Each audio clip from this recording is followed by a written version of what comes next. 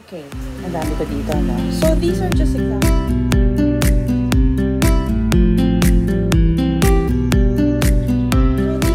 Examples of the books that I got from Thriftbooks.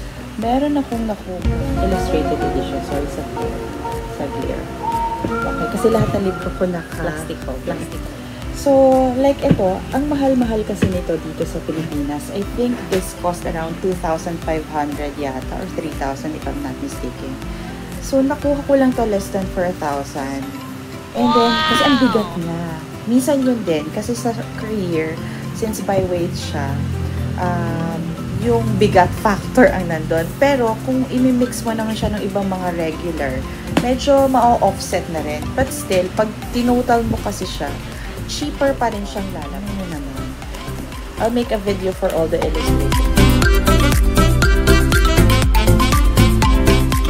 So, yeah. I also got this. Alam natin na tong series ni Julie Kagawa na to, mainly paperbacks lang to. Kaya lang sobrang gusto ko siyang makollect. Talagang I really took time to search for this one. Siguro it took months to a year sa bawat isa para mahanap. So, eto, dahil alam ko mahirap hanapin to. We call this the Turtleback Library bind. Search ko ng search. Alam ko na yung mga tawag sa akin. So, yan. Hindi kasi ako particular naman basta as long as it's a hardcover na. Ang ganda na. Alam mo ang gusto ko rito kung bakit gusto ko itong Turtleback Library binding. Nakadikit na yung cover. See? Unlike sa dust jacket kasi may chances na nag-aayos ng package mo sa boxes, sa mga courier na tear. So, nakaka-disappoint. So, at least ito, kahit anong mangyari, dikit siya, diba? Yun. So, see? Ano? Talagang, I don't mind yung ex-library kasi ang hirap hanapin nito na yung presyo is affordable. Siyempre, pag bumili ka rin naman, ang dami mo kasi kinoconsider na librong gusto mong bilhin, diba? So, you need to budget it. Yung money mo kasi, you need to budget din talaga kung ano yung pwede mong bilhin at this amount, at that specific time. Kasi, minsan, andito na itong gusto mong bilhin, tapos may lalabas na hindi mo akalain na meron pala on stock nito na at this price. So, medyo yung nakaset mong bibilhin, biglang nag-iiba eh. So, if you'll notice ito, yan din. See? Ito yung isa sa mga possession ko from Thriftbooks. Talagang price point. I don't mind calling this price point kasi ang hirap talagang hanapin ito. One eternity later. Ito yung parang ilang buwan kong inulit-ulit. Almost every day ako nagsisearch. Yan. So, siguro ang plan ko for this one, since, diba, medyo uneven yung itsura niya, I plan to color yung edges niya sometime soon. And then, so far, meron pa akong 2 books of this series sa isang friend ko na siguro 2 years ko na hindi nakukuha. Buti na lang accommodating yung friend ko na yun. Hi, Jom. Nasa kampanya pa.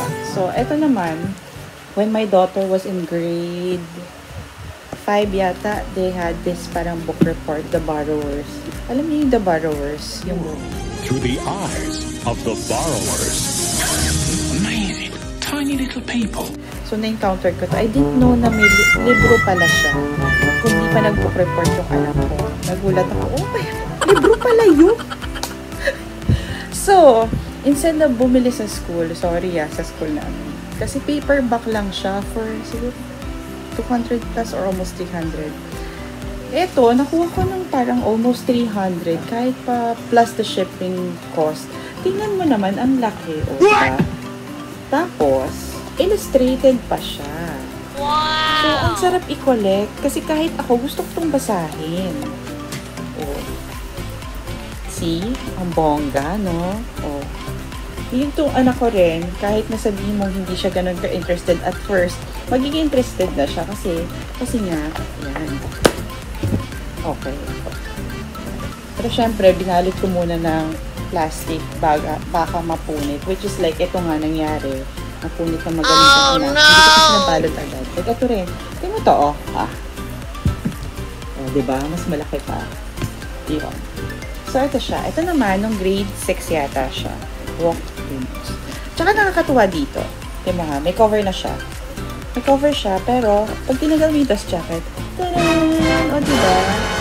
Din ano. Kaya lang ayoko tapon to eh, kahit napunit na siya. Nabalutin ko ng plastic. Siguro ilang buwan ko na to. Grade 7 yung nakikita. Ang tamad ko lately. Ayun, eto, parang nakuha ko to parang ganun din, 300 plus. Versus at large print yung ito pinili ko talaga large print. When I say large, as in large, nakita mo? O diba? Hindi mo na kailangan magsalamin. Kahit nasa 1 kilometro kaya ito mababasa.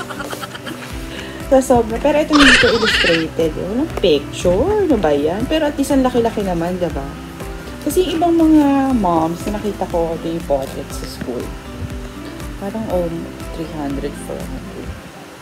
Hindi pa ganyan kasi hindi pa hardcover. Diba? Saya-saya. Okay. So, yun. Ang dami ko pang nabili na sa Thriftbooks na super sulit. Kaya, dun sa mga book lovers, sa mga collectors, kung hindi naman kayo nagmamadali, kung at that moment hindi pa kayo ganun kaatat na bumili, ipunin nyo muna yung pera nyo. And then, gumawa kayo ng listahan. Then, tsaka kayo mag-one go. Okay.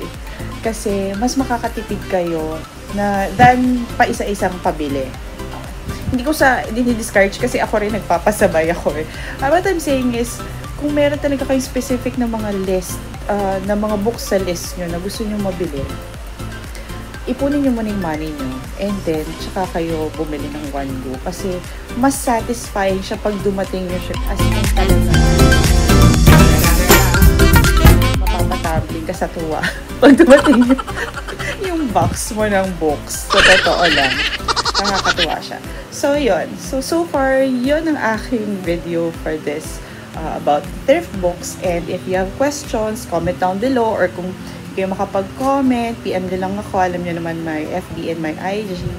And then, I do hope you like this video. And please do like and subscribe sa aking mga 115 subscribers. Hello, shoutouts sa inyo. Salamat.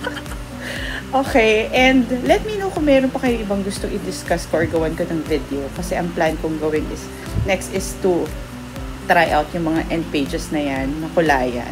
Kasi if you'll notice, see, binaliktad ko na, medyo nabobore na ako kasi nakakadalawang buwan na yata to.